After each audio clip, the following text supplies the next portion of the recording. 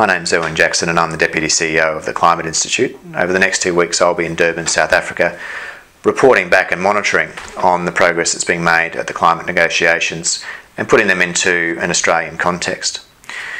I thought I'd start off, however, with just identifying a couple of key misconceptions around the negotiations that have emerged in the public debate. The first is that if Durban doesn't deliver a treaty, then it will have failed. This is a really all or nothing approach to international negotiations, or how you might judge international negotiations, and tends to overlook some of the key practical progress that these negotiations make, even in the absence of agreeing a treaty. And I'll just give one classic example, which is Copenhagen. It was perceived by many and most as a failure. However, that generally overlooks some of the key progress that was made at the meeting. We knew in Copenhagen, in advance of Copenhagen, that it wasn't going to deliver a treaty, despite all the media expectation around that. But what it did deliver, for the first time, is a process by where we've now got 80% of emissions globally covered by international commitments to take action on climate change. So in the past we had around 25% of global emissions covered under the Kyoto Protocol in terms of commitments to act. Now we've got countries from India, China, the United States, Australia, Japan, the United European Union, all committing internationally to take action on climate change. And that had never happened before. We'd always had this world where only advanced economies acted. Now we're getting commitments from a broad range of economies and indeed all major emitters.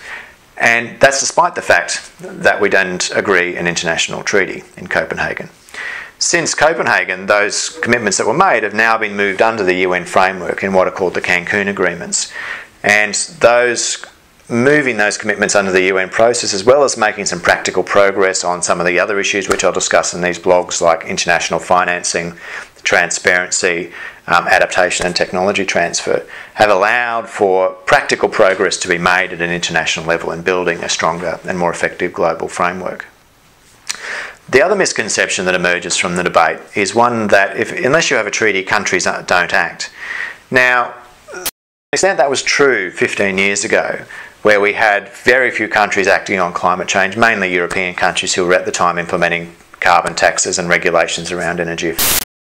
Since then, the world is very different. We've gone from a situation where we have China dominating the global clean energy industry, closely followed by other countries, well, some countries in Europe, but also the United States.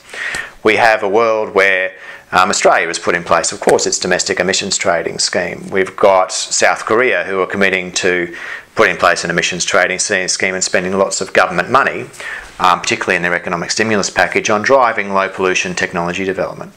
Now, that's not being driven by the fact that by an international treaty. We actually don't have an international treaty post-2012 which covers all of those countries.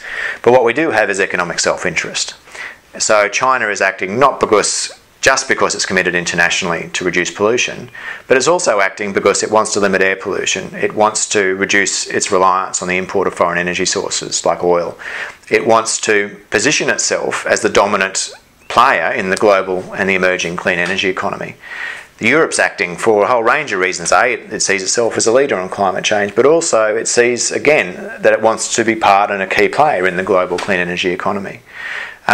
So you're getting a much more diverse range of drivers that are emerging at an international level, not just a treaty. So the reality is that even in the absence of treaty, the world is acting. And just to give you one more statistic on this, over the last few years, the total amount of investment in clean energy like wind and solar is now starting to compete with investment in fossil fuels like oil, coal and gas. And that doesn't happen by accident. That's happening because we have countries acting to reduce pollution, build energy security and clean up their economies. So as we head into Durban, we shouldn't think, A, that it's going to deliver a treaty. It's not. But what it can deliver is some concrete and practical outcomes that can enhance and further shape global cooperation on climate change. The second point is, as we go into Durban, we can't think just because we don't have an international treaty post-2012 that countries aren't acting. They are, but they're acting for a diverse range of reasons because they know that it's in their long-term economic self-interest to do so. And I think the last point to make, and for the first time in the history of the negotiations, Australia will be able to stand up amongst those countries who are already acting and say we have a credible policy that can meet the commitments that we've made internationally. And that'll be in the 20 years of the negotiations, we'll be in a situation where we can credibly do that.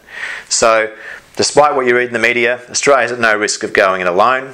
We can act in Durban and build stronger cooperation and put in place the framework and the development of the building blocks for a regime that will actually start to deliver on avoiding dangerous climate change.